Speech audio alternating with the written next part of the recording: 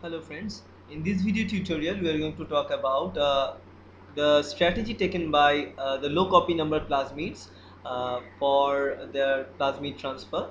Now in this case what we can say, low copy number plasmids means those plasmids which are having very few those bacterial cells which are having very few plasmid inside their cell. For example, in this picture it is denoted that only one plasmid is allowed inside the bacterial cell.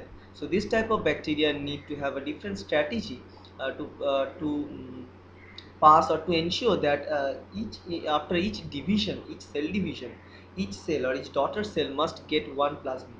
Now here at the beginning what we can see, two plasmids are there and plasmids are attached with the cell membrane region here, and it is divided by a septum in the middle.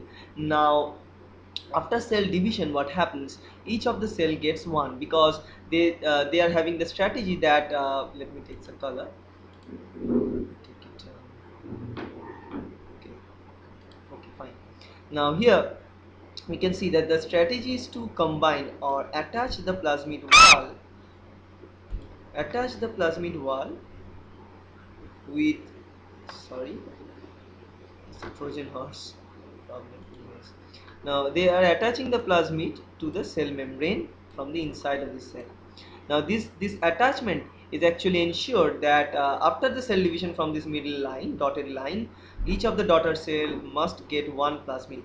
Now they ensure two different things. One is that each daughter cell must get one plasmid at least. The second thing is that each daughter cell must not get more than one plasmid at a time. So these two things has to be maintained very carefully, and they are regulating it by attaching the plasmid. Now there are some other types of bacterial cells which control, there are different bacterial cells control this plasmid number in different ways. This could be, you know, the pre-replication process, or it could be post-replication process, and whatever it could be. Now after the cell growth, the cell materials get doubled and also the plasmids get doubled, and after some time when the cell gets both of the plasmids, or say number of the plasmids increase like from 1 to 2 after the replication, now it essentially get a signal, the cell essentially generate a signal that the cell needs to be divided from the septum, and again they are divided into two different cells, and again the journey continues in the similar way.